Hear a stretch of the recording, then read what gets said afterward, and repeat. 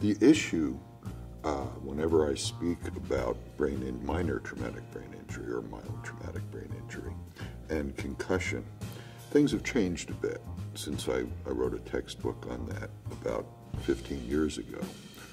Now, concussion is considered a minor traumatic brain injury.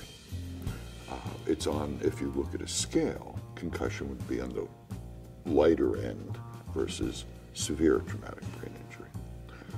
The issues that are imperative to look at, and pathophysiologically, the things that you want to know, is number one, what happens at the time of the injury. The injury itself is considered history. It's what happens after the injury that's what you're dealing with. So that's a name, traumatic brain injury, mild traumatic brain injury. Pathophysiological aspects, there are three. The first that occurs at that time is probably, this first one is the least devastating, but it is pretty devastating, is marked accumulation of glutamate, which essentially destroys cells. It burns cells out. It kills cells, number one.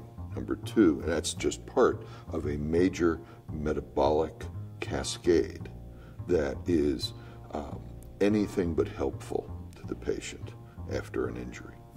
Secondly, you have diffuse axonal injury, shear forces, particularly if a patient has a head that is rotated at the time of the injury. You have sort of a balance between the midbrain and the thalamus, and all the rest of the brain around it is torqued around that. And so the best way to look at that is if you had a jello mold in the shape of a brain in a container that was like the skull, and then you just shook it a couple of times, and you'd see shear through the middle of it, which is essentially what you're seeing with diffuse axonal injury. The other issue is, how do you diagnose it? Everybody looks at CAT scans, which won't show it very well at all, if at all. Majority do not. MRI, T2 weighted will do that. And then probably one of the neatest new tools is tensor diffusion imaging, which is just wonderful. And then the third issue is the blood-brain barrier, which is responsible for keeping things that shouldn't be in the brain out of the brain, is impacted significantly. And there's two major issues here. The first is on a pathophysiological point, you have coming into the brain neurotoxic chemicals because the blood-brain barrier is essentially not working. Okay. The most negative part of that is that state of inappropriate functioning can last from days to a month.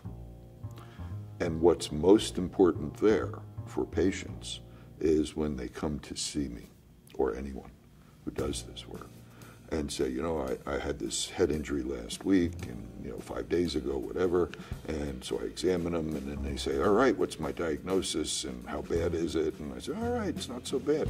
But the problem is I can't give you a final diagnosis. Why? Because if the blood-brain barrier is still dysfunctioning, and I don't know, okay, it might take up to a month to really determine, after a second examination, the full examination, what your final injury status would be. So that's a major impact on dealing with patients. Another major impact is that even a mild blow to the head, a quote, mild concussion,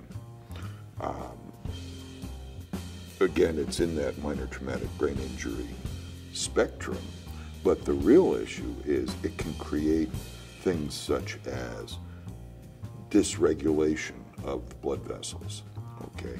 You have metabolic changes, and there are pictures using FDG PET scans,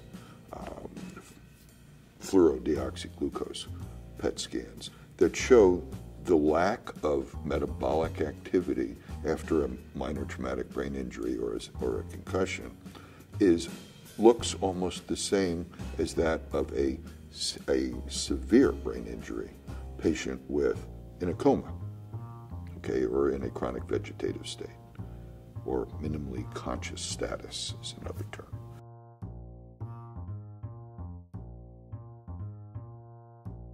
Basically, after that blow to the head, you have neurometabolic cascade changes, as I indicated. You have blood-brain barrier, diffuse axonal injury, possibly, and so on. You need to rest.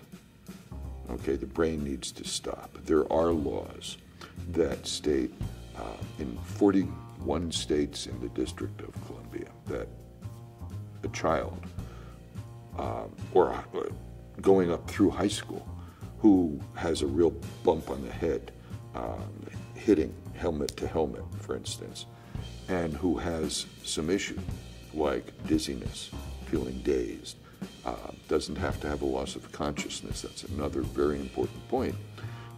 You can have a TBI, minor traumatic brain injury, without loss of consciousness, totally. But what happens is they're supposed to be taken out of the game for a minimum of 24 hours. Problem is, who calls that minimum? Child doesn't tell their parents. They go back to school the next day. Hey, I'm fine. Okay, some laws, like in New York, Cuomo signed one that said that they need to have a doctor's note. Okay, that's fine. The issue is it takes 7 to 10 days to fully recover from a significant blow to the head or minor traumatic brain injury or severe concussion, moderately severe concussion. And the issue is, during that period of time prior to recovery, the brain becomes much more vulnerable to a second blow. So if you're not fully compensated back to normal, which is what happens to 80% or more of these patients within days, okay, or weeks, basically a second blow to the head within that vulnerable period, from the time you got hit to when it should be okay, everything is resolved. So if you have a second blow to the head here because you're not playing, you're still playing, you're not resting, that can turn into a fatal incident. It's called second impact syndrome. And then you have the issue of the NFL players with chronic traumatic encephalopathy. These are people that for years are hitting head to head, and usually they'll have a game and they'll go days or weeks before the same thing may happen again. But these people routinely will get multiple instances of traumatic brain injury, not just concussion. And over time, it creates significant pathophysiological changes in the brain. And so when they retire at the age of 45 or more so, there are significant problems with cognition, with memory, with mood, and so on. And this is why chronic traumatic encephalopathy is becoming much more of an issue that we're trying to deal with.